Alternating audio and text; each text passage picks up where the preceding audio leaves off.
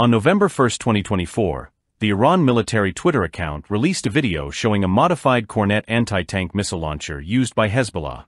This new version features a triple launch configuration, a significant departure from the traditional dual-launch design. The modification appears to be specifically aimed at bypassing the active protection systems of enemy armored vehicles, a key feature of modern battlefield defenses. This adaptation is unique to Hezbollah, as no similar modification has been seen in standard Russian military equipment. The Kornet system, originally designed by Russia, is a widely used anti-tank guided missile capable of defeating advanced armor. Its tandem charge warhead allows it to penetrate layers of armor, including explosive reactive armor, which is commonly used to protect modern military vehicles. The system can be fired from both tripods and vehicle mounts, offering flexibility in deployment. With a range of 5 to 8 kilometers, the Kornet is highly effective against heavily armored targets, delivering substantial firepower through its laser-guided missiles. However, modern armored vehicles, like the Israeli Merkava tanks, are protected by advanced active protection systems, such as Rafael's Trophy and Elbit's Iron Fist.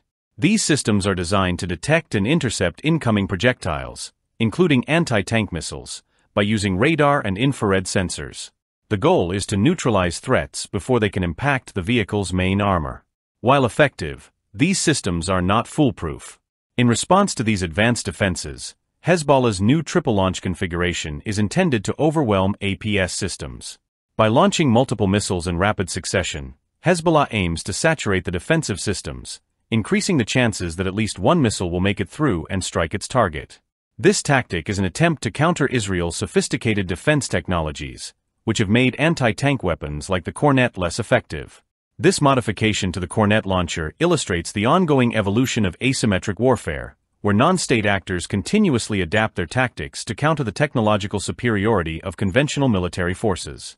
In the past, similar anti-tank weapons, like the Soviet-made Sagar missile, were used against Israeli armor during the Yom Kippur War. Now, Hezbollah is pushing the limits of anti-tank warfare by adopting new strategies and modifying existing technologies to meet the challenges posed by modern defense systems. Hezbollah's modified Kornet launcher has been a source of concern for the Israeli military, who has responded with countermeasures like armed drones to target and destroy Kornet launch sites before they can be used. While Hezbollah claims to have destroyed several Israeli armored vehicles, including 42 Merkava tanks, these figures have not been independently verified, and Israel has not officially confirmed any losses. As the conflict continues, this development highlights the increasing complexity of modern warfare. The modification of the Kornet missile system not only enhances Hezbollah's anti-tank capabilities, but also represents a growing arms race between non-state actors and conventional military powers, each striving to stay ahead with new technologies and tactics. The outcome of this battle will shape the future of warfare in the region and beyond.